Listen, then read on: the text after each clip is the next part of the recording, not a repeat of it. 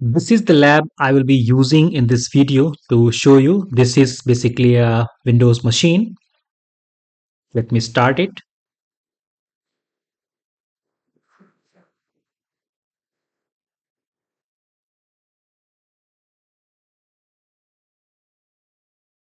If I want to access the internet on this machine, I can click on the Chrome, and if I access youtube.com, it will be working fine. Here we go. We have the internet connectivity here. Everything working. You can click on any of the videos. It will be just available here.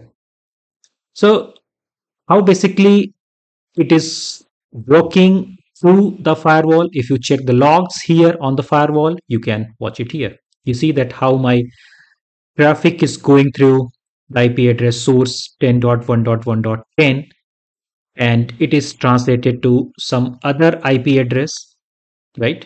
It's translated to some other NAT IP and it is accessing the internet. Let's see all those configuration, that how you can learn NAT in the FortiGate firewall and access the internet on a machine which is on the FortiGate firewall. Let's start from the scratch. So let me explain you the topology first, that what is configured here. Okay. So this is the firewall I will be taking. That in the FortiGate you see in the center, right? And this is the FortiGate firewall that is here, and I will be configuring from this machine. Is basically like you will be accessing internet on this one, which is will be having an IP address of 10.1.1.10, which is configured. This is connected via switch, and that is connected on the interface of port 2. So this is not configured. I will configure this on the firewall. Its port 4 is connected to the internet. So this port on the FortiGate firewall, I will be taking the configuration from the DHCP, and then my NAT will be also happening using the interface IP, so that this IP will be part as an interface internet, and then it will go to there. Ignore all other things here. Let's suppose we are having this VPC1, VPC2, and this server, so they are connected, but I'm not going to use them for today's lab. Okay, so don't waste time now, and let's start configuring our FortiGate firewall. This GUI of this FortiGate is accessed via port 1, that is already configured. I'm not going to configure that. And here we are. I think it is expired. Let me log it once again.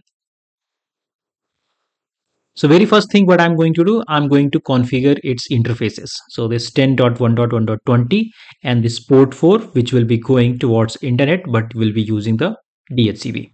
So let's configure port 2 first. And that name I'm giving as internal. And role can be LAN here. And manual IP I'm going to give as 10.1.1.20/24. So there's two ways. Either you can give it like 255.255.255.0, or you can give it as /24. All right. So right now I'm giving just a /24, and administrative access no need to give, because they are just required to give access to the firewall. And next thing, I'm going to mention the comments which you want. If you want, you can give like change number or whatever something. Remaining, the port is enabled. I'll just click OK here. So my port 2 is configured. It's here, given the IP address. My next job is to configure port 4. So I go here, select port 4, edit it. This time role I'm given as a, let me give the name as internet. Role is WAN this time, because this is connected to our towards internet. And IP addressing, this is not will be manual, it's going to be DHCP. Okay, remaining other things will be same, there's no change. If you observe carefully, that port 4 currently is configured as 0.0.0, but it should be getting it automatically from the DHCP, right? So DHCP server will be there in my network, and from there it will be get it. So let me refresh my page and let's see if I get it or not. So now it is getting on port 4 IP address. It has got 192.168.137.146. Though it is the private IP address because of my network settings, but you can treat it as an public IP.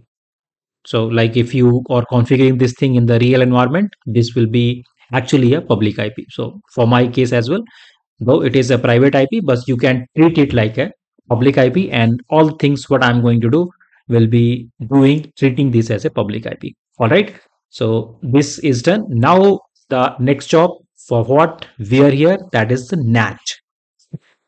So in order to configure NAT, first, because NAT is not a separate thing here in the FortiGate firewall, you have to configure that within the policy. So for that, we go to policy and objects and firewall policy.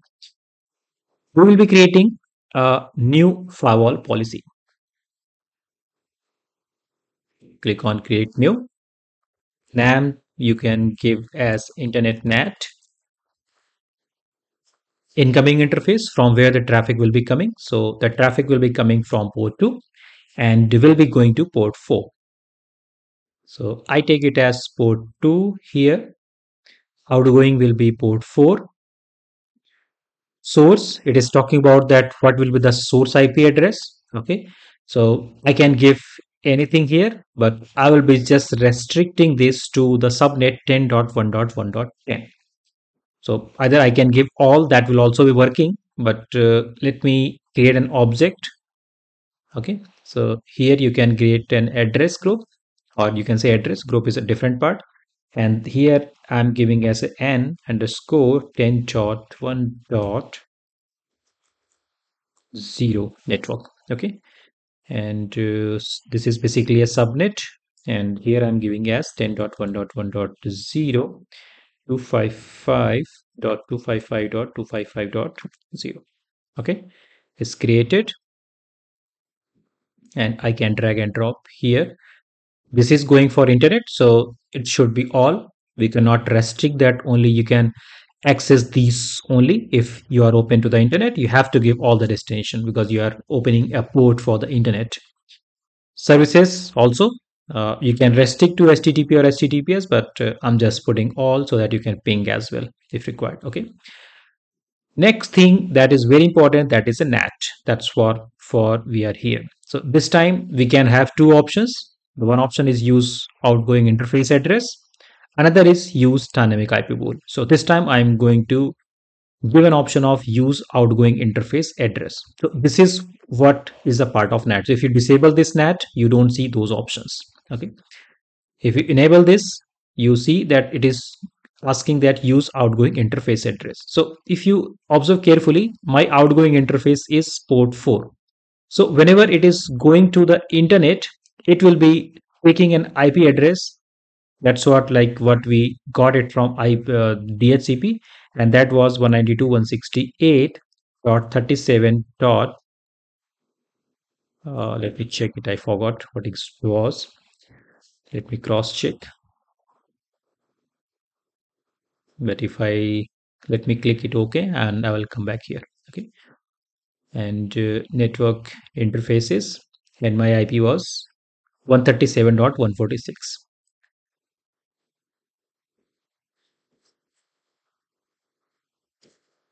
So it's basically 137.146.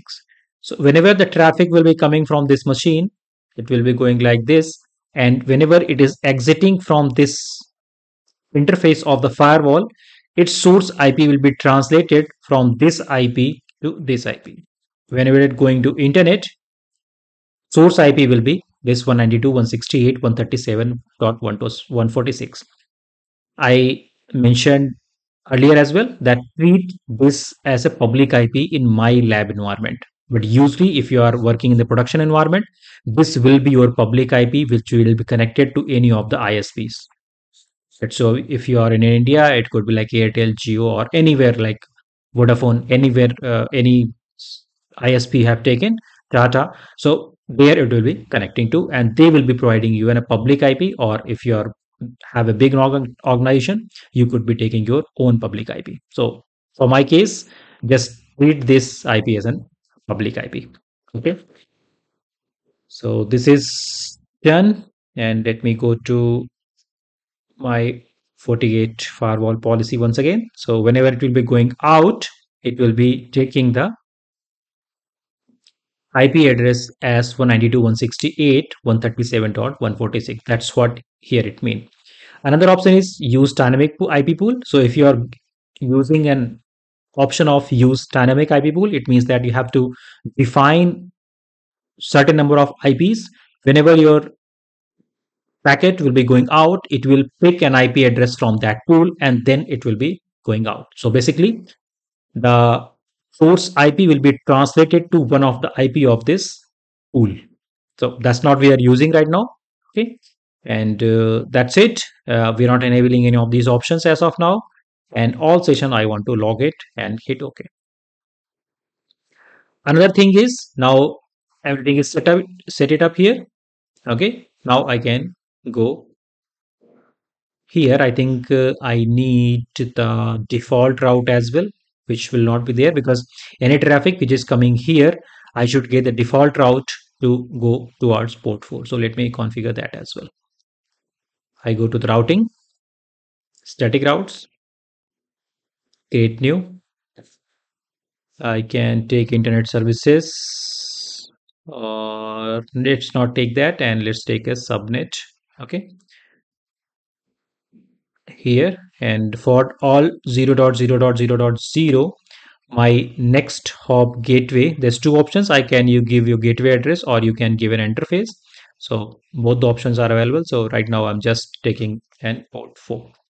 Another way is you can give an IP here and it will pick the port automatically. So let me give the IP address 192.168 and my default gateway is 137.2. Okay, let's do that and you see that it is automatically taking port 4. It means that my traffic will be exiting from port 4.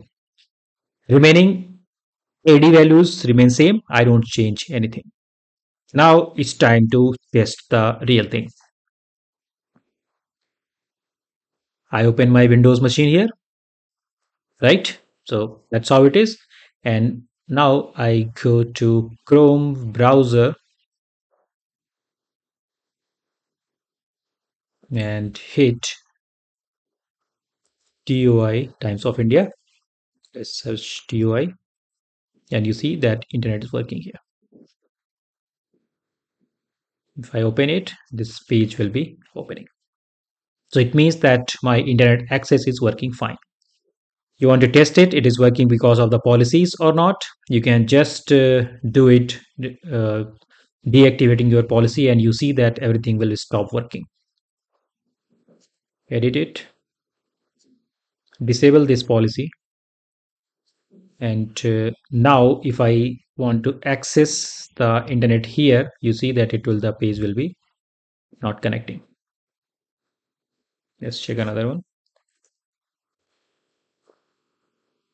It's taking time, but it will have that no internet connection. You see, it will not be loading. It will give that no internet. So just because of this firewall policy. So let me enable it once again.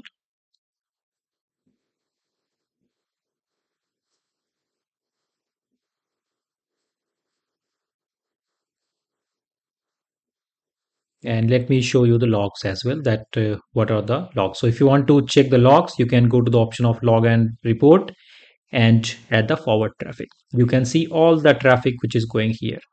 If you click any of the option here, you can see how the NAT is happening at the source. The source IP was 10.1.1.10 and now it has been translated to 192.168.137.146. And that was the IP address of the interface which we have got from the DHCP. All right, so that's what it is for the NAT in FortiGate firewall. If you have any question, feel free to write in the comment section. I will get back to you. Just for information, I'm live on my YouTube channel every Saturday, 8 to 9 p.m. If you want to join that, you can be there. And you can ask me questions live there. Just write in the comment or chat. I will be replying you back. Meanwhile, you can also write in the comment section. I will get back to you. Thank you guys. See you soon in the next video. Till that, bye bye.